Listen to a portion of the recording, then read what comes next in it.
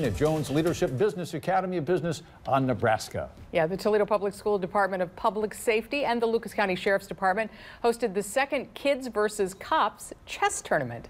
Officers squared off against young chess players chosen by the Woodbury Park Chess Club. Organizers say it's a different kind of opportunity for students to spend time with local law enforcement. We got some superstars in there. They don't know that.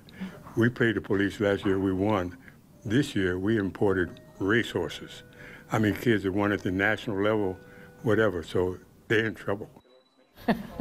Woodbury adds that the Woodbury Park Chess Club has partnered with TPS for 12 years. And a reminder, still time to enter